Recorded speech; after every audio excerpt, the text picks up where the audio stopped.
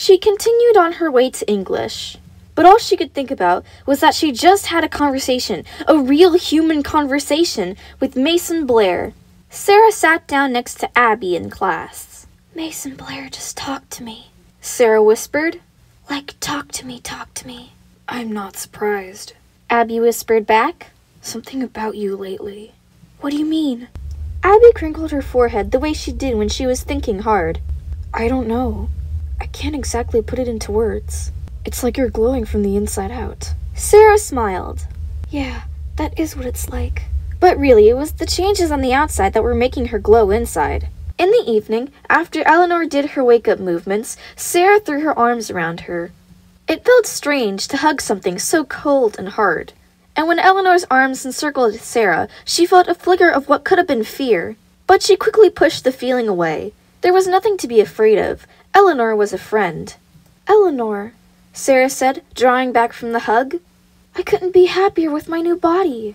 It's perfect. Thank you so much." "I'm glad," Eleanor said. "All I want is for you to be happy, Sarah." "Well, I'm loads happier than I was before I found you," Sarah said.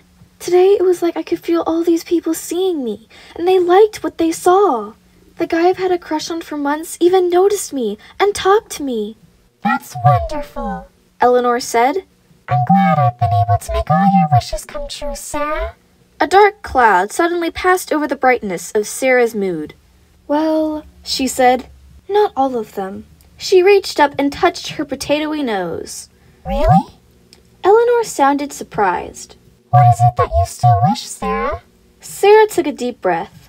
"I love my new body," she said. "I really do, but I'm kind of what some guys call pretty from afar, but far from pretty." Eleanor cocked her head again. "Pretty from afar? I don't understand, Sarah." "Well, you know, guys will say she looks great from far away, but don't get too close to her face."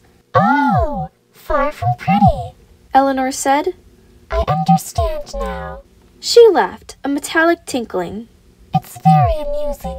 "It's not as someone is using it to describe you," Sarah said. "I suppose it isn't," Eleanor said. She reached up and touched Sarah's cheek. "Sarah, do you really want me to change all this? Do you really want a new face?" "I do," Sarah said. "I want a tiny nose and full lips and high cheekbones. I want long dark eyelashes and nice eyebrows. I don't want to look like Mrs. Mix-and-Match anymore." Eleanor laughed her tinkly laugh again. "I can do this for you, Sarah, but you have to understand. It's a big change. You can look in the mirror and see longer legs or a curvier figure, and they've just looked like you've grown. Faster than expected, maybe, but still. Growth is normal for a child. It is something you know will happen. All your life, though, you've looked in the mirror, seen your face, and said, 'That's me.' It is true that your face changes some as you grow, but it is still recognizable as you. To see a totally different face as your reflection can be quite a shock." "It's a shock I want," Sarah said. "I hate my face the way it is." "Very well, Sarah," Eleanor said, looking into her eyes. "As long as you're sure." After she ate dinner with her mom and did her homework, she showered and got ready for Eleanor to put her to sleep one more time. But as she snuggled under the covers, a disturbing thought occurred to her. "Eleanor." "Yes, Sarah?" She was already standing beside Sarah's bed. "What will my mom think if I sit down to eat breakfast the next morning and I have a totally different face?"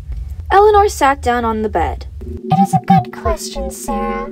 But she won't notice, not really. She may think you look especially rested or well. But she won't notice that your plain face has been replaced by a beautiful one. Mothers always think their children are beautiful. So when your mother looks at you, she has always seen great beauty." "Oh, okay," Sarah said, feeling relaxed again. No wonder her mother didn't understand her problems. She thought her daughter was already beautiful. "I'm ready then." Eleanor touched Sarah's heart pendant. "And do you remember?" "That I always have to wear it and can never ever take it off. Yes, I remember." "Good." Eleanor stroked Sarah's hair and sang one more time. "Go to sleep, go to sleep, go to sleep, my sweet Sarah. When you wake, all your dreams will come true." Just like before, Sarah felt the changes before she saw them. As soon as she woke, she reached up and touched her nose. She felt not a potato-like bulb, but a pert-like point. She ran her hands over the sides of her face and felt clearly defined cheekbones. She touched her lips and found them plumper than before. She hopped out of bed to take a look. It was amazing. The person looking back at Sarah was a totally different person than before. Eleanor was right. It was shocking, but it was a good kind of shock.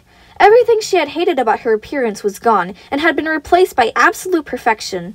Her eyes were wide and a deeper blue, and fringed with long, sooty eyelashes. Her eyebrows were delicate arches.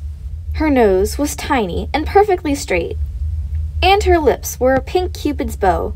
Her hair, while still brown, was fuller and shinier and fell into pretty soft waves. She looked at herself up and down. She smiled at herself with her straight white teeth. Beautiful. She was the total package.